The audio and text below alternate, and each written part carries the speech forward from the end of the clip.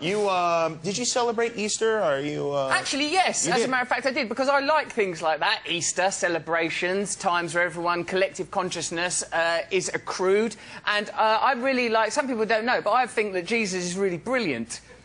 All those things he done, the miracles, that was kind. Yeah.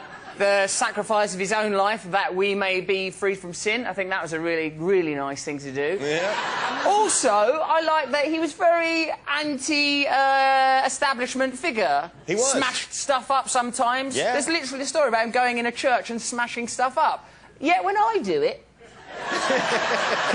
No, I would never do that, of course. But, like, yeah, so on Easter, right, one of your mates said to me, what did you do over Easter? And I said he was really actually very religious. I literally was reading the Bible, watching documentaries about Jesus and learning about him and looking after my godchildren. So that's about as spiritual a day as you can have, isn't it? How old are your godchildren?